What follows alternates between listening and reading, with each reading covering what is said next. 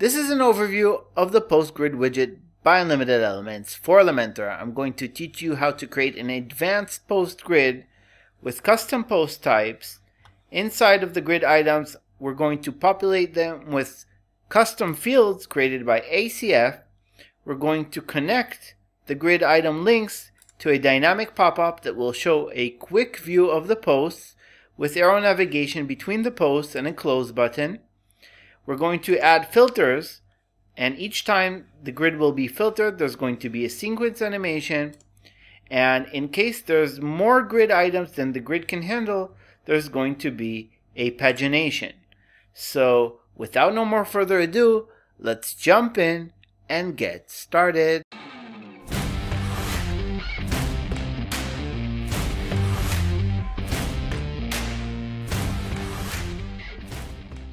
This is an overview of the Post Grid widget by Unlimited Elements. In the widgets pane, I'm going to search for Post Grid and drag and drop that inside of my Elementor canvas.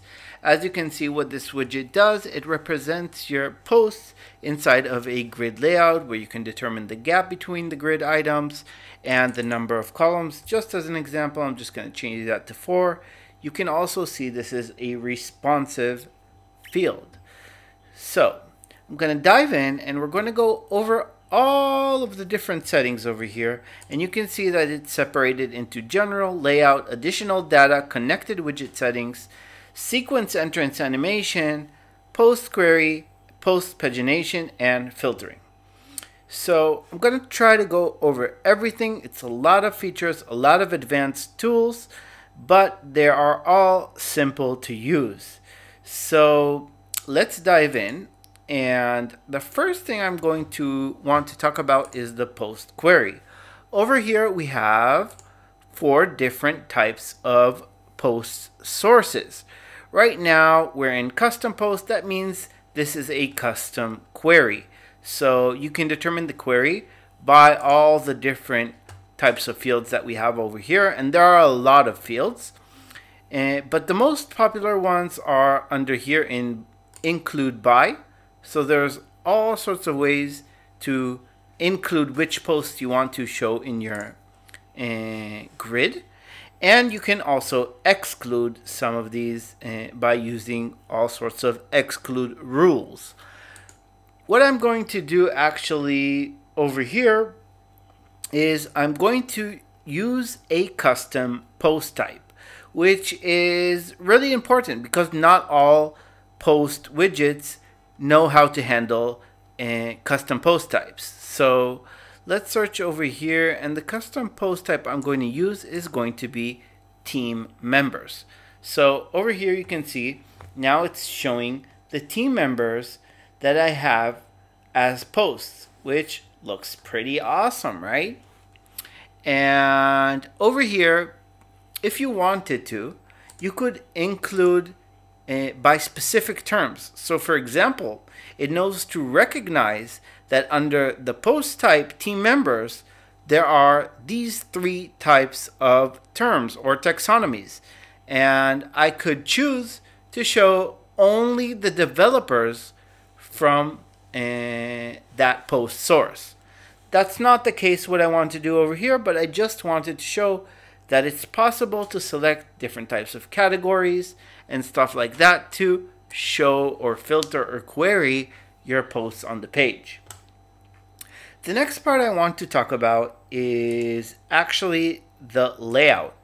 So over here inside of layout, I'm just going to change a couple of stuff over here. So let's say I don't want the text to show over here. So I'm just going to close the text over here.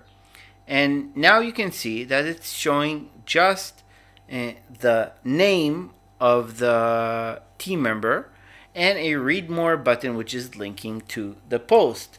That's pretty awesome. The next part I want to talk about is actually the additional data. So as you can turn on or off each part inside of the layout, also in additional data, you can turn on or off different parts over here inside of this grid. So just for example, if we want to show the date that the post was added, we can turn this part over here, and we can see that date that the team member was added. Of course, that's not the case when we're having team members, but if it was news or a blog post or stuff like that, this could be a handy feature. So what I'm going to do over here is actually a bit advanced. We have some custom fields inside of the posts, and what I want to do is show those over here. So I'm going to click debug meta fields, and what this is going to do, it's going to show me all the meta fields that are associated with that post source or that post type. So as you can see, we have over here one that's called phone number and another one that's called email. And I'm going to use those strings, those names, to populate the data. So we can close this after we saw how it's written over here. And I'm going to select over here, show custom meta. And I need to put inside of the field name over here the exact name that I saw earlier inside of the debug. Now, in some cases, you might already know what that is because you're the one that created those custom fields. But in some cases, you also are using a third-party plugin that's adding all sorts of custom fields, and you're not sure what the name of the field is. For example, you want to use this post grid to show events on your website, and you're using an event plugin, and you're not sure what custom field it's using for the date. You could turn on that debug to show the exact name. Let's do this once again for the email. So I'm going to open custom meta 2, and I'm going to write it over here email.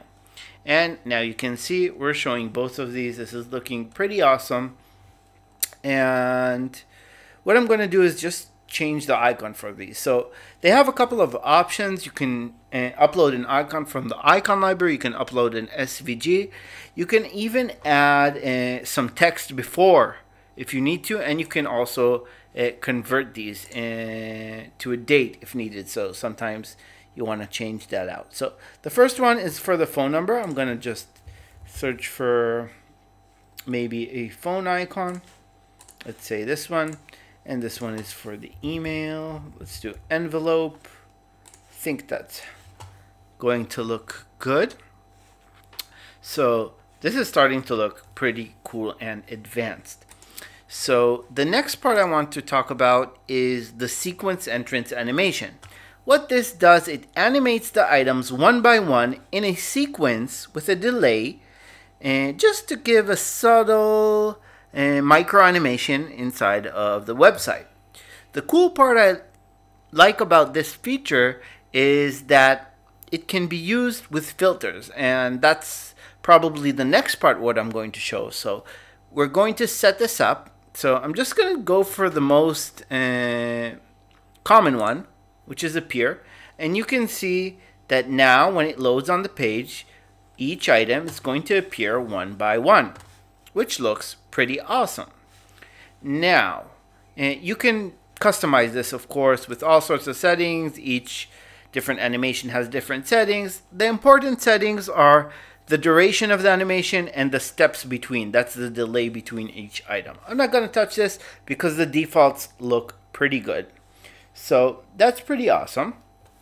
Now, the next part, what I'm going to show is, let's just back into general. I want to edit this a little bit. So what I'm going to do over here is in the number of items, I'm going to set it to 3, or let's see, 4. You know what? Let's leave that at 4. But what I'll do is I'll change the gap to 20 because I think the gap is too much over here. So that's looking pretty good. Now, as you can see, by default, the grid is set to show 10 items. Now, in my case, when showing just 4, I might want to show only 4 or only 8 or maybe even 12, but 10 doesn't look too good. So what I'm going to do is I'm going to jump over here into post query, back into post query. That's the same part where we determined which post to show. And I'm going to change this to 8, just for example purposes, so you can understand what that does. And now you can see that this is fitting in nicely. Some of you are probably asking yourself, wait, but what if I have more posts like I just showed? I mean, I have a lot more team members than just 8. And that's the case where we want to add pagination. Now, to add pagination is really simple. What we're going to do is going to post pagination and filtering. And over here, I'm going to select use pagination widget. And over here, I'm going to enable post filtering. So I've done 2 steps over here. And now we can add the pagination widget. So in the widgets pane, I'm going to search for pagination. It's called post pagination. Drag and drop that inside. Now take in mind that in the back end, this doesn't work. It's just a visual presentation, so you can design it and style it. And this pagination widget has a lot of styling options, a lot more styling options than the default ones. So that's pretty cool. I'm not going to go into all of this, but you can see it's pretty advanced.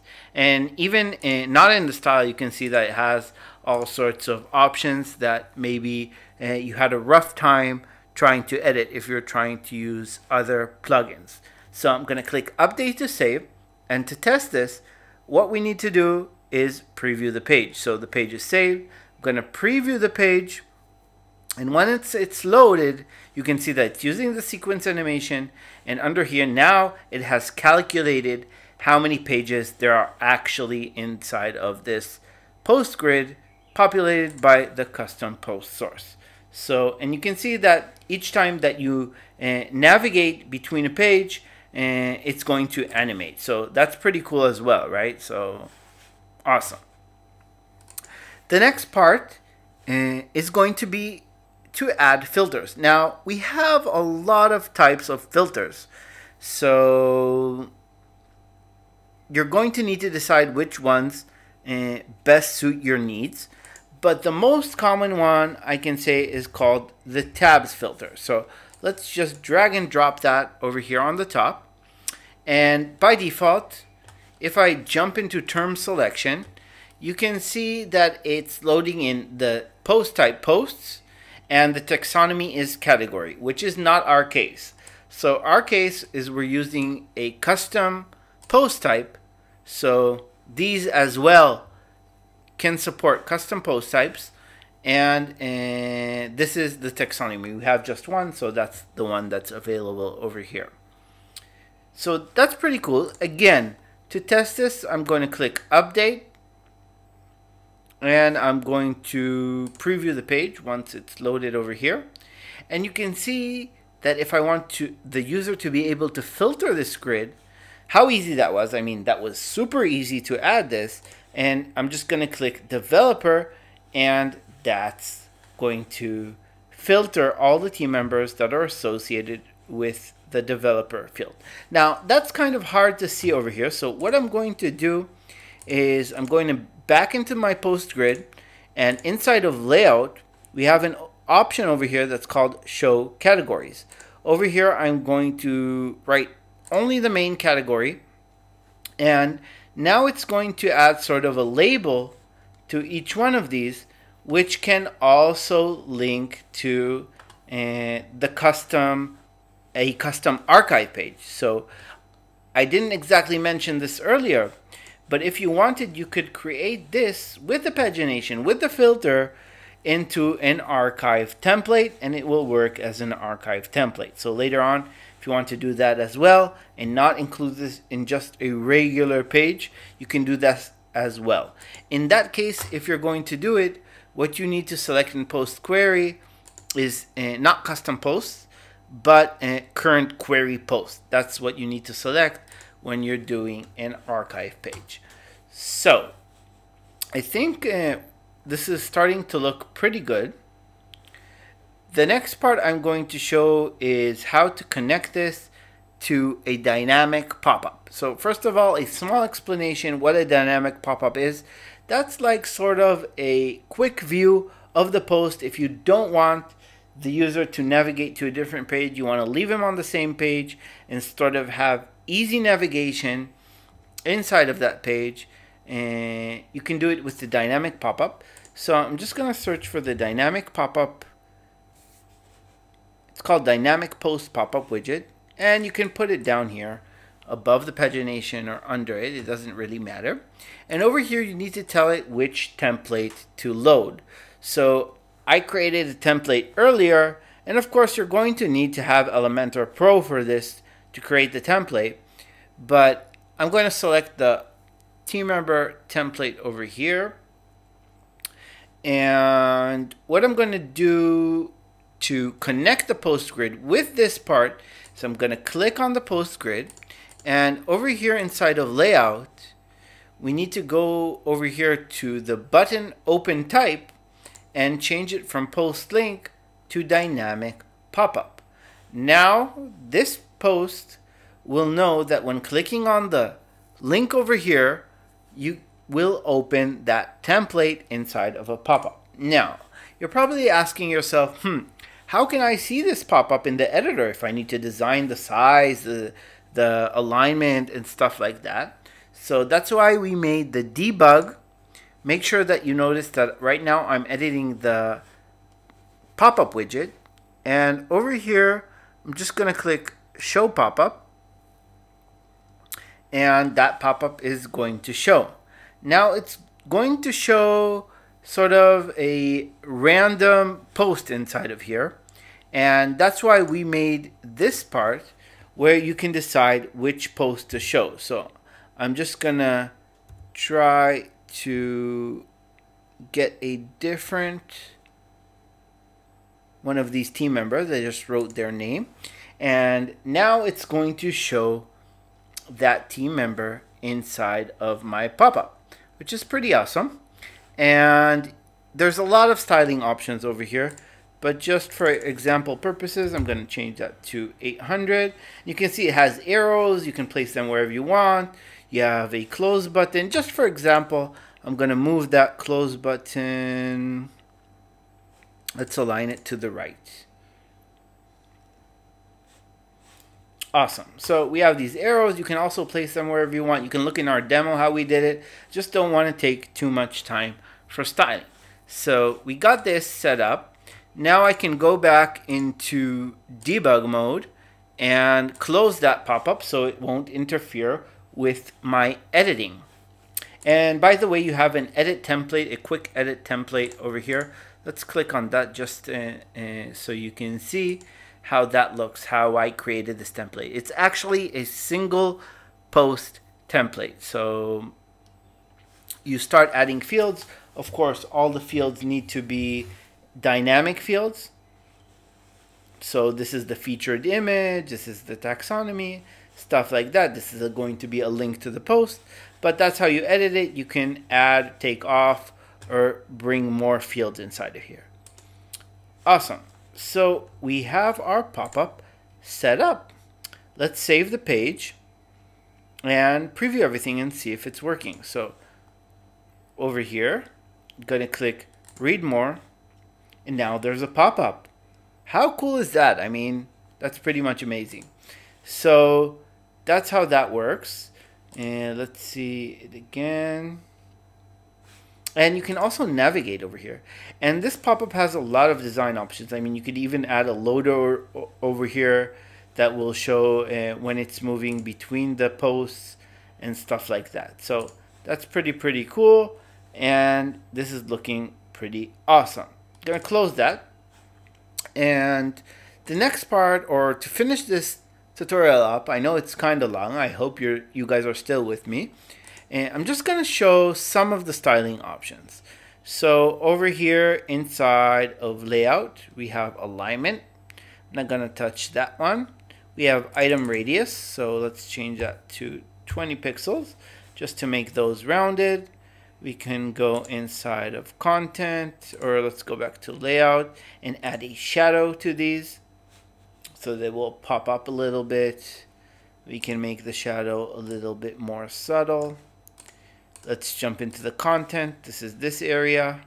We can change the padding to 20, and I'll change the background to white so it will look a lot cleaner. And you can see there's a lot of different types of settings over here. side of the image. This is a pretty cool feature. So you can see that I can change the height of the image, but many times you want to preserve an aspect ratio. So we added over here an option for ratio, and if you choose 1 by 1, it's going to be a perfect square. So that's a pretty nifty kind of feature that we've added, which I really like. We have the category, which is over here, so let's make that a lot smaller. Let's say 10 pixels, looking better. Can give that sort of a color also. Let's go to the title. I'm going to use a global font over here. It's a bit big, so we can start playing around with the size. You can also space between the different types of elements so they won't be so close to each other. Additional data over here. So there's a lot of options over here. Let's just change it to black. Let's give it also a small font size so it won't be so big. And maybe move it a little bit. That's this one. Move that down a little bit. And the button. So the button I'm going to make, also I'm going to space it out. I'm going to make the typography a lot smaller.